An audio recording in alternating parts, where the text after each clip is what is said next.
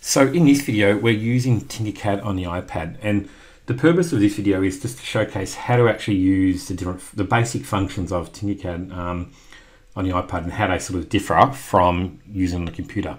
The first part I'm going to showcase is actually how you're moving the work plane around and what you can see. So I'm going to use one finger, and as you can see, I can move things around. Okay, I can use this little block up here, but it's harder to use. Probably, it's not that you can't. It's probably it is a little bit harder to use on the iPad than compared to on the computer. On the computer, it's really using a mouse. It's really useful. Here, not so much. I would just use my finger like I was just showing you then. Now, if you want to pan across or up and down, two fingers. Okay, I'm going to go. Oops, you got to keep your fingers on the screen, unlike I just did then. That pans across, left and right.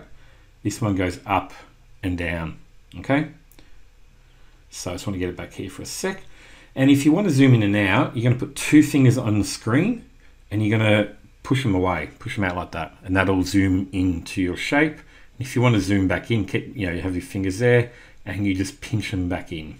Okay, that's how you're going to do it. Much as with the PC, if I want to return to the original look at it, of the home part of the work plane, I'll just click on that one there and that'll return me there. Same as if I want to change a name, I can change the name there as well. Okay, I'm not going to worry about the name at the moment. Now, here's some things about how you can use it in terms of moving, say, shapes and that. One thing just to showcase is you've got a bunch of shapes here. You've got text and numbers, characters, different connectors, got the basic shape. I'm just going to use basic shapes for the moment. Okay, just wanted to show you that there are a range of different shapes you can use, pre-made, but at the moment we're just sticking with this. All right, so I'm going to move a box to start with. Now, there's two ways you can do it. You can put your finger on the box and drag it across, and you can see where it comes across, and you let it go. That's pretty easy. You can also just push your finger on the box and put where you want to go, and it will move across. So you can use either. I tend to probably do the drag across because I just like seeing where it's going, but you can do either option. Okay, and either option is just as easy. And if you want to do redo, like go back, and if you've made a mistake, you just click on the redo button and that'll take you back. Okay, work plane is very similar in the sense that I can drag it across and put it on a, say, work plane there. Okay, it's on the side.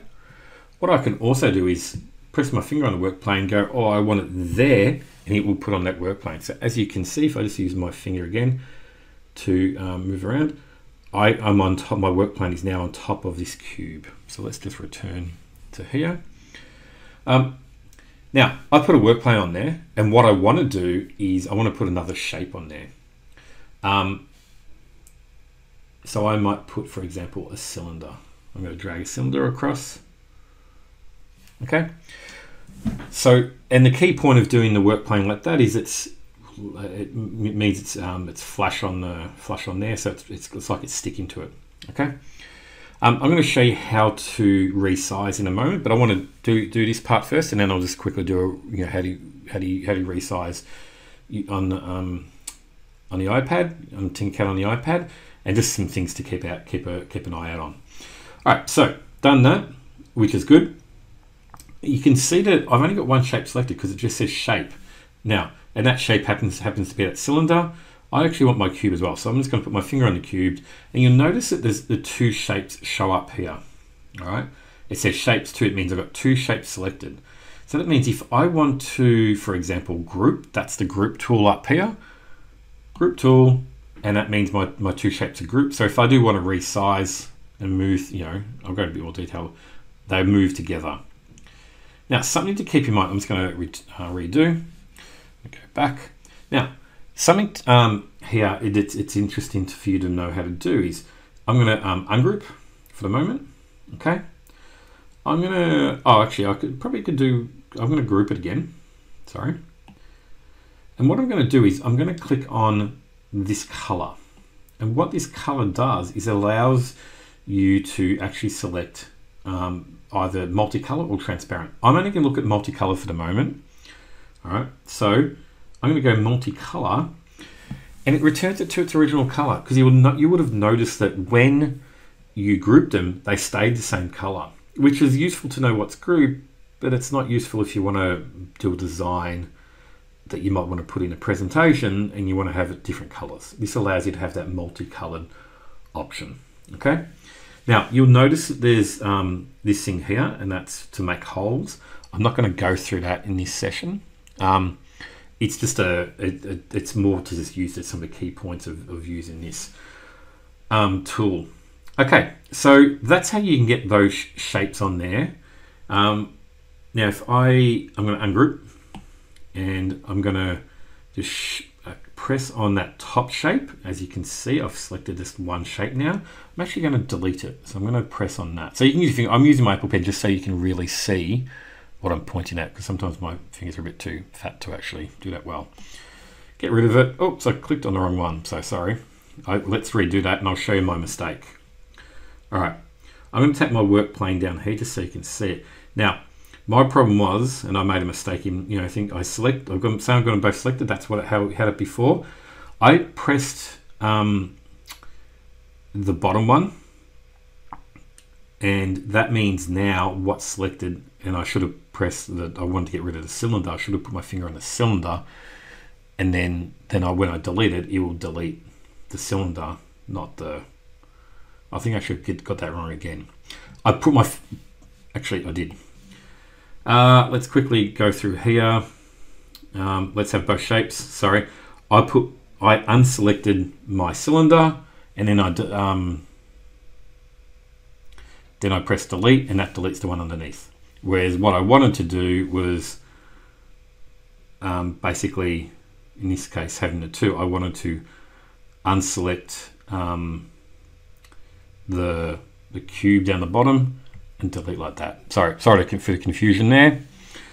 Okay, I'm just going to quickly do some resizing, and that'll be it in this video. Now, you'll notice that there's some, let's return to here. You'll notice that there's some white squares, some black squares, and there's this little cone shape thing here. Okay, the purpose of those are, I'm going to show you what they are, is the white allows you to change the dimensions of two of your sides. So you're changing two dimensions. As you can see, I'm changing this dimension and this dimension as I move it. Okay. Oops. And this is similar to what you're doing on a PC. It's just, I'm trying to show you some key things. Again, you can do it manually. You can, use your finger to sort of do like a double tap with your finger, and you can change the dimensions. So if I go 35, and that will change my dimensions. I press OK. Oops. Cancel.